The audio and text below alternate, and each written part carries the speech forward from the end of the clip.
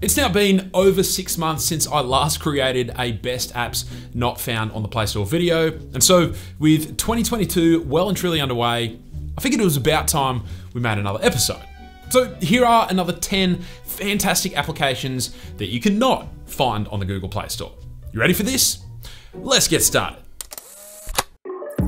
So kicking off the list today is Handsfree Music. And this is an app I actually featured on the channel last year, back when it was available on the Play Store, but since then, it's been removed. And to be completely honest, it's not all that surprising when you learn of what it does. And that is that it lets you search across every single song on the YouTube platform simply via lyrics. You just tap the microphone, say as many of the lyrics as you know, and it will instantly present you with the most relevant song. The kicker though is that it then starts playing that music ad-free, and I guess this is probably the reason Google gave it the boot. Still a great app though. Second up today is TM WhatsApp, which is a modded version of WhatsApp that unlocks a bunch of additional and handy features. Among other things, the standout features of this app include being able to hide your WhatsApp status, as well as blue tick read receipts. There's also a theming engine to make the app look super unique. Plus, there are just stacks upon stacks of other really cool features on top of those ones as well. Keep in mind, some features only work if the other users also have this version of WhatsApp installed, but regardless, it's definitely a powerful mod worth looking into. Following that is Simple Calendar Pro, an app that needs very little explanation, but I'm going to explain it anyway.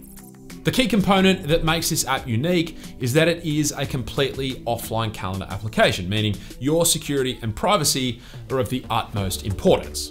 Then it's also completely ad-free, which is fantastic, and it's highly customizable as well, not only in the way the app looks, but also in regards to how it handles your scheduling. It also offers a few widgets to select from, plus you can sync calendar information from other apps if you need that sort of functionality. Definitely no frills, but a solid option nonetheless. All right, after that is an application that has received a lot of airtime on my channel over the past few months, and that is Lawnchair 12.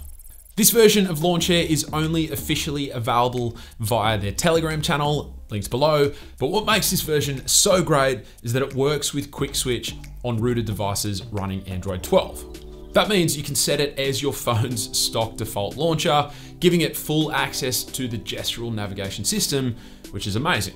So if your phone's default launcher offers pretty minimal customization options, like for example, the Pixel launcher on Pixel phones, and your phone is rooted, then Lawnchair 12, in my opinion, is a must-have. I've actually created a video covering how to root both the Pixel 6 and 6 Pro, as well as an additional video covering how to use banking apps on rooted Android 12 devices, both of which I'll link below if you think you might want to root your own device. Now, on top of that, if you're someone running Android 12 who misses the old power menu found on Android 11 devices, Classic Power Menu is the tool for you. This application also requires root access to work, but once it's set up, you just activate the toggle, and there you go. It works pretty well, although you might sometimes see a flash of the Android 12 power menu before it then loads the older power menu, so keep that in mind. Next up is Guerrilla Mail, and this is another no-frills application, but it could go a long way to solving the seemingly never-ending issue that is spam emails. And it does this by providing you with a disposable email address, which you can then use if a website ever asks you to enter your real one for one reason or another.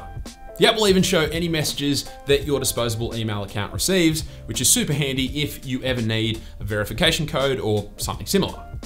Now, dark mode live wallpaper is fairly similar to other automatic wallpaper changing apps I've featured on the channel in the past, but it has a pretty nifty trick that makes it unique. So like Darkenator or Automatic Dark Theme, which are both apps I've featured on the channel in the past, dark mode live wallpaper also lets you set up 2 different wallpapers that will get automatically changed whenever the light or dark theme is activated. But this app takes it to the next level by also letting you create dark versions of your favorite backdrops directly within the app. It's a pretty simple yet effective solution, and although the UI and design of the app is definitely nothing to write home about, you really can't argue with its functionality. Okay, Spotiflyer is a pretty handy app that allows you to download pretty much any online media to your device for offline playback, and so there's very little wondering why this app ain't on the Play Store. All you do is copy the link from wherever your media is located, such as YouTube or Spotify, and then you just paste it into the app. You hit search and then download all, and the app will then extract the audio information and download it to your phone. And that's it.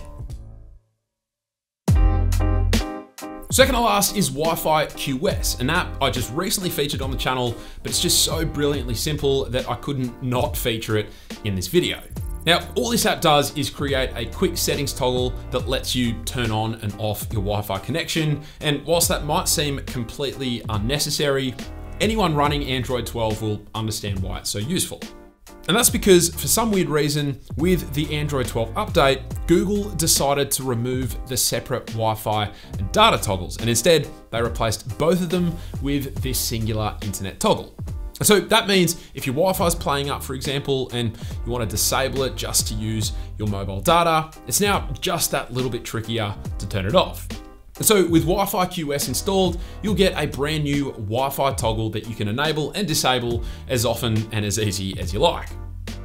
So finally today we have Decisions, a fun application that helps you to make big decisions. All you do is list any pros or cons related to a decision, but then the key difference is that you then have to give each pro or con a weighted score out of 10. Once complete, the app will then use a pretty simple formula to determine what your decision should be. How good's that? But there you have it, another 10 applications that for one reason or another, Google don't want you downloading. For anyone concerned, each of these apps are actually safe and secure. It's just something about their functionality that prevents them from being approved for publication on the Play Store. With that said, if you have any other apps that also can't be found on the Google Play Store, then let everyone know down in the comments below, and I'll of course also be keeping an eye out and compiling a new list for any future episodes.